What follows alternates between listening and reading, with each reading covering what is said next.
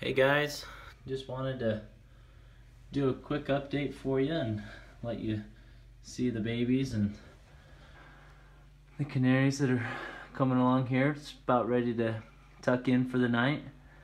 You can see my babies are fledging, and I threw in another nest on both of my birds here, and they were able to rebuild the nest, and both of them have already laid eggs. She laid 3 eggs. She just started sitting yesterday. And she's in this back nest, if you can see. There's her little head. Let's see here. There she is. She laid 3 eggs as well. She's been sitting for about 3 days now. You can see the babies here. Let's lift this door up, let you see them.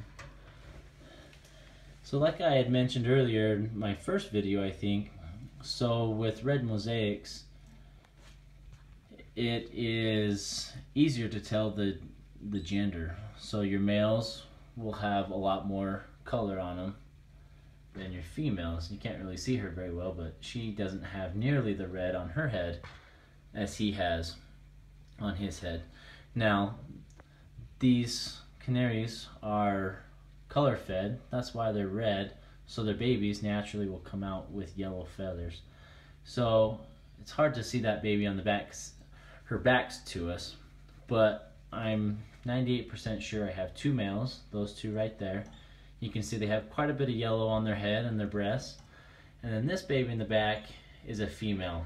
She doesn't have nearly the yellow on her, and I'm fairly certain here that she's a female. So I got 2 males, 1 female out of this batch. Like I said, the other hens started sitting. She's got 3 eggs on there. The chicks do pretty good. They don't really bother a whole lot.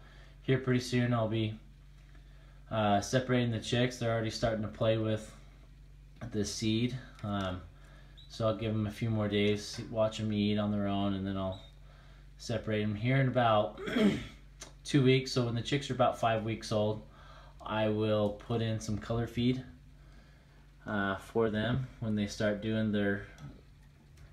molting into their adult feathers, and that way they will bring in the red feathers.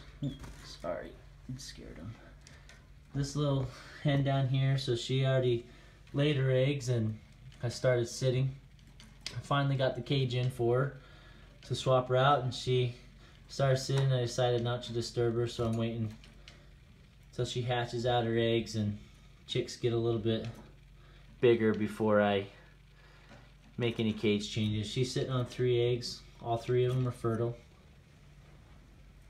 One more look at these ones up here. I'm pretty sure that this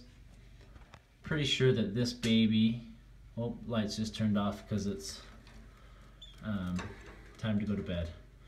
This baby is a male, so it has quite a bit of yellow on his head. If you look down at the father, he's got a lot more red on him than the female.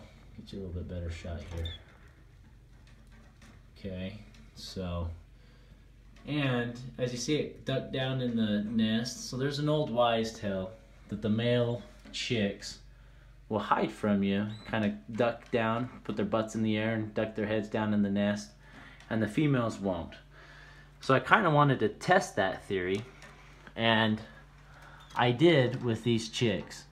And the 2 that are on the perch down there next to the dad, they would duck their heads in the nest all the time.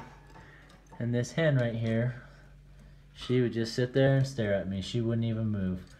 So I'm not saying it's correct, but for me, on all these chicks, it has turned out